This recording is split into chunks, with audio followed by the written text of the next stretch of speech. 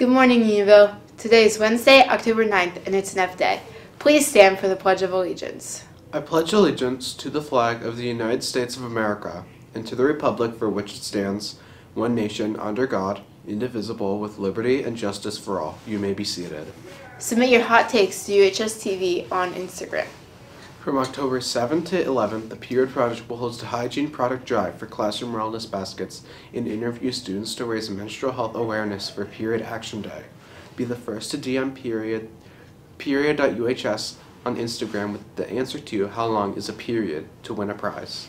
If you are 18 on or before November 5th and are not registered to vote, please stop by the voter table in the Cyber Cafe during Lunch and Learn this Wednesday, Thursday, and Friday. You only need your driver's license or social security number to register. If you have already registered and want to check your status and where you are voting, please stop by as well. We will also have baked goods for you. Now for sports. In the last couple of weeks, the co-ed mountain biking team has had two races, one at Fair Hill and the other at Blue Mountain.